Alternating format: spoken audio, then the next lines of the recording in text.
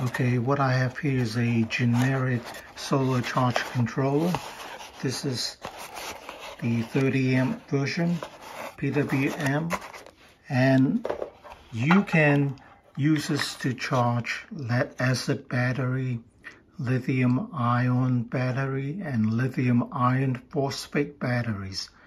So this is a very inexpensive one. Generic, no name, probably around $13 to $15. So I'm just going to go over some of the basic settings of the charge controller. In order to operate this, you have to connect it to a battery. So connect to the battery first. This is the battery connection over here, and this is the solar panel connection, and this is the load connection. Some charge controller have the battery connections in the middle, so make sure you connect the input correctly. So the battery for this model here is over here, positive and negative. And once you connect the battery, you have a display. Then you can connect your solar panel and your load. The load means your lighting or whatever you want to control to turn on or off. So this this controller has that function, plus a USB output of 2 amps. You can plug your cell phone into it. Okay, so right now you see the battery voltage of my battery, 12 volt. This is the manual button, and this is the up or down, increase or decrease. You can scroll through the display by pressing the manual button here. Okay, so this would be the float voltage that I set, 12.2. And this one here is the battery reconnect voltage. So if you use or depleted your battery, your load control won't come on until the battery reaches 11.6. Then it will reconnect and allow you to turn on the load again. So that's what it means. So this is 10 volt is the low voltage disconnect. That means you depleted your battery down to 10 volt. The load will be disconnected. It won't discharge the battery any further. So that's what it means, 10. And then, okay, now this is the load control function. 24 means the load will be on 24 hours. Okay, so in order to change any function, okay, let's say the type of lithium, okay, L1 is lithium ion battery, 18650 type. Okay, let's go there. Okay, press the menu button and hold it for 5 seconds. Then you can change it to L2 is lithium iron phosphate.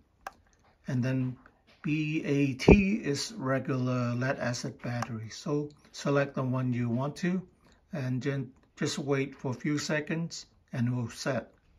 Okay.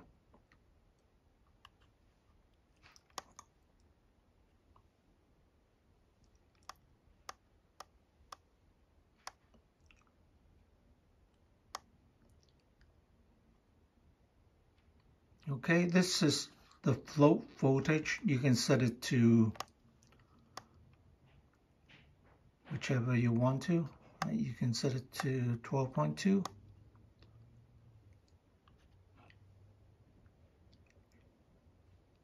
So that would be the float voltage.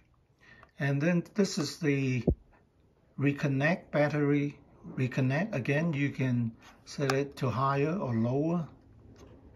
There's a limit, and that's in the manual. But when you press the controls and if it doesn't go any further, then you know you have reached the limit.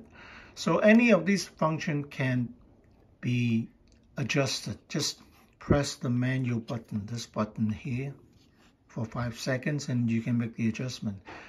Okay, let's talk about the load control function in more detail. You have to connect your load here up to 10 amps. That means around 120 watts, so don't go over that. Right now I have a strip of LED light connected to the charge controller. And if I want to turn this on manually, I just press the down button here. So it's on, press it, it's off. Okay, now if you want to change the duration of the load, you can go into the settings here, 24, right? I had it set to 24 before. Press the manual button for 5 seconds, and then you can adjust the parameter, the duration.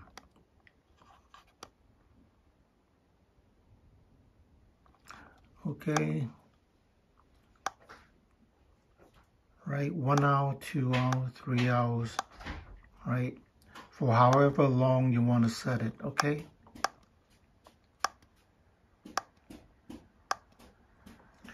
and then 0 hour. 0 hour means dusk to dawn. That means the load will come on when the sun goes down, usually around 6 or 7, depending on where you are, and the load will come on and it will turn off in the morning. So that's why it's called dusk to dawn. So you can also turn on your load manually. That means using this down button here. But in order to do that, you have to change the setting to 24 hours. Okay?